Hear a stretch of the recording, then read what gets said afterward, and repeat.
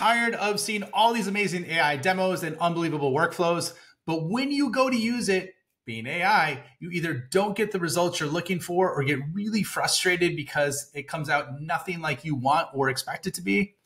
Well, I see that happening all the time. And by the way, my name is Ryan Staley. I'm helping companies scale revenue significantly through implementing AI into their people so they can become superhuman. But today, I'm going to share with you 3 core basic prompt engineering techniques that you could leverage specifically for business to help you grow yourself, your business, your time, your money, whatever you want.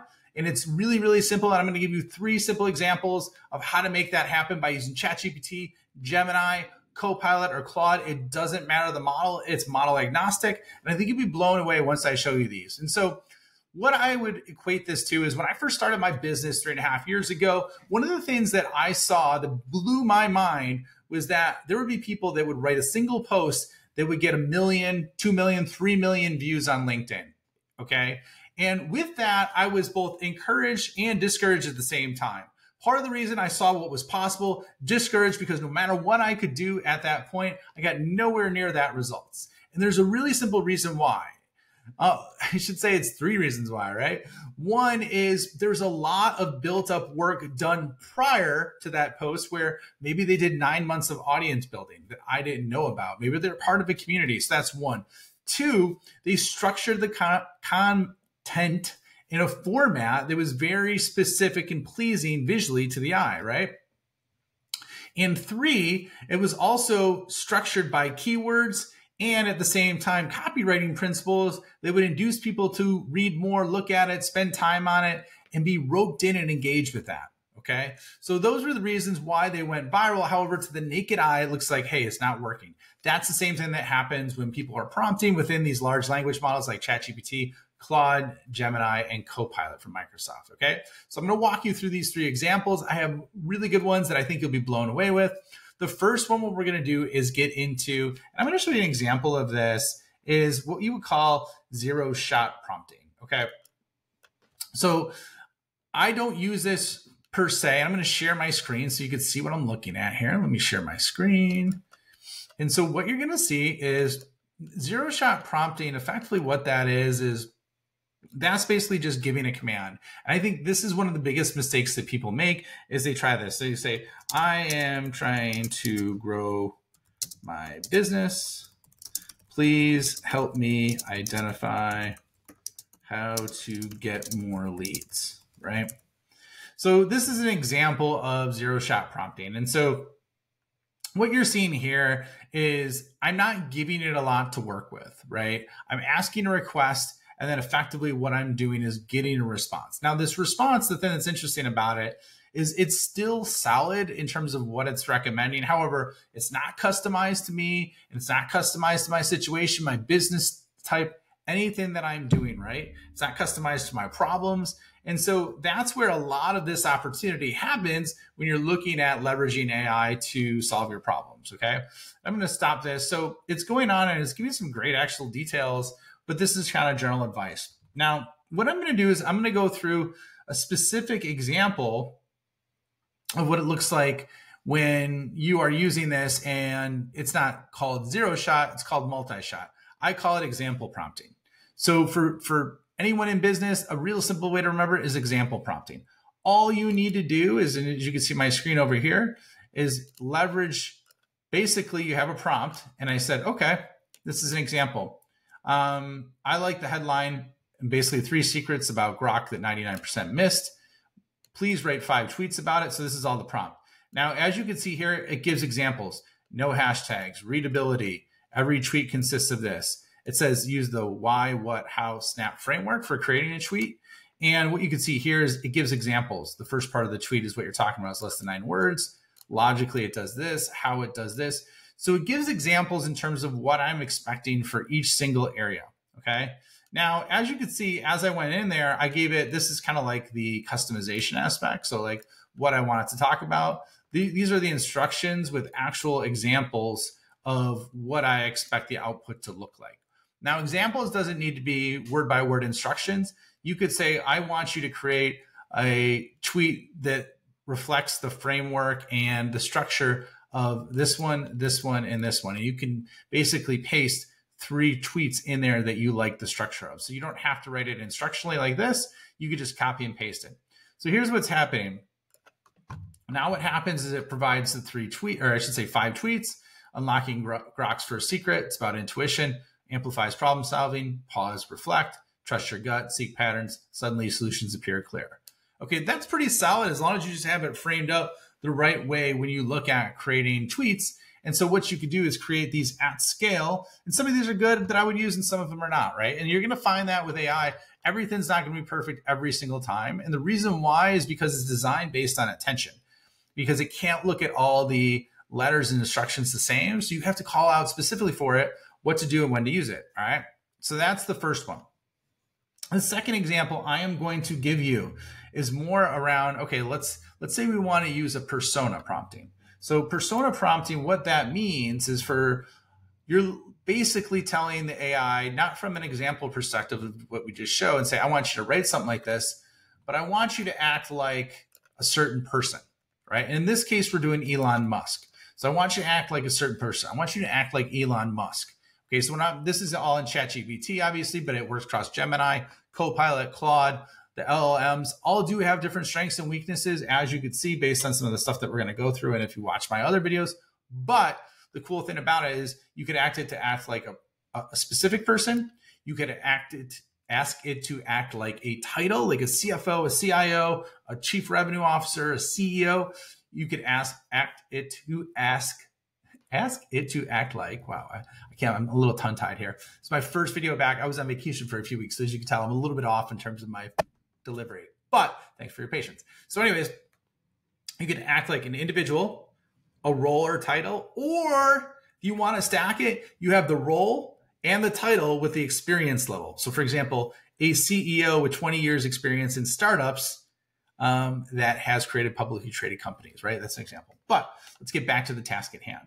So as you can see here, I want you to act like this person. And Elon Musk is a genius at first principles. And so what we're doing is giving first principles thinking, right? Next one is for context. I'm saying, okay, I have a sales consulting company, right? So this was like a fill in the blank that I had that I already filled out. And then basically what you got to say is, what's the problem or situation? So this is all built out.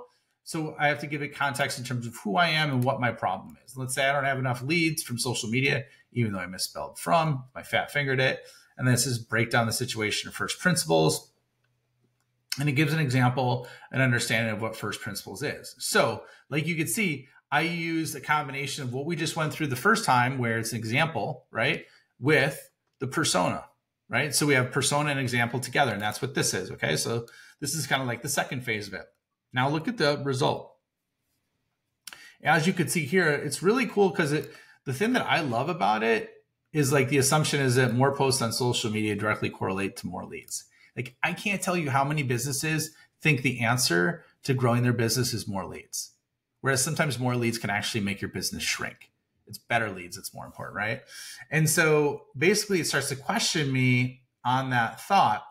And it's also starting to question me that even social media is the primary, most effective channel for my target demographic, which is really good insight to think about. Because if you are selling to executives, some of them might be on there, some of them might not. It depends on the channel, it depends on all those details, okay? So then it gets into underlying evidence-based components, and then basically novel solutions assembly, right? Which I don't like.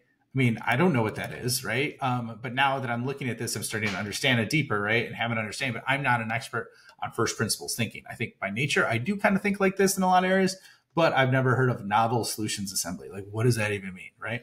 So as we go through that, step number 2. So first of all, we have zero shot, which is, I think, that's almost like using Google and asking a question, right? Then we went into example prompting, like how to use an example. Now we're stacking example prompting and persona prompting, right?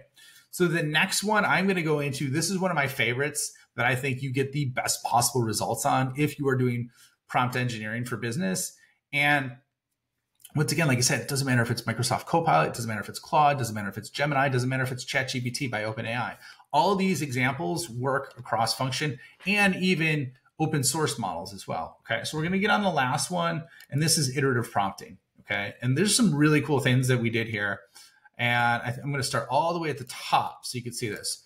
So the way I look at iterative prompting is that's you start with an area. And like, this is what I love. Like I do typos all the time. I kind of suck at typing. So like you could use and activate the verbal cue as well, where you do it all audibly, but I still typed it. And as you can see, I have typos. But basically the iterative prompting and what that's doing is you're taking an initial answer and then you keep drilling deeper on it, right? You keep drilling deeper. And when I've gotten really amazing results, this is literally my favorite way to use it. So you heard it here first. But as you can see here, I said, okay, please create a 12-month go-to-market plan for building a sales motion. So go-to-market effectively means like, how do we approach it from everything? What's the strategy, the pricing, the motion, right? This one, it's focused specifically on a sales motion because that's what I identified. And then I also said, okay, what's my average contract value is 30,000. Let's say I'm bootstrapped and I'm a solo founder with high experience and expertise in enterprise sales. Okay. So what it starts to do is create this out. Okay. Now it goes through this and it identifies market analysis positioning, right? Product alignment, sales strategy, implementation, optimization, and scaling. Okay. So this is pretty good, right? However, this is a start. As I saw that, I'm like, oh shoot, I didn't give it a time frame.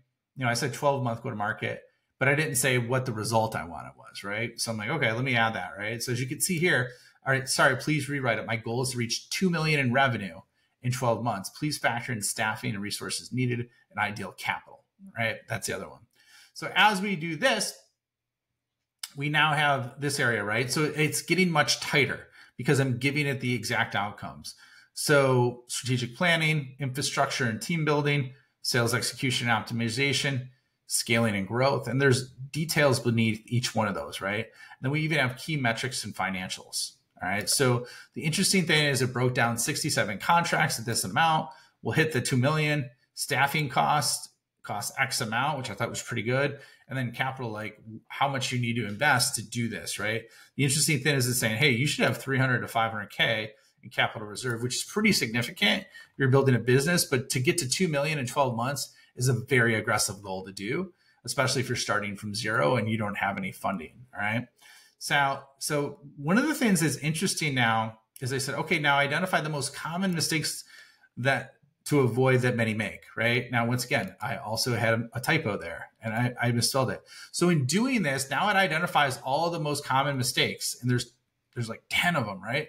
Everything from neglecting, market fit and adequate financial planning.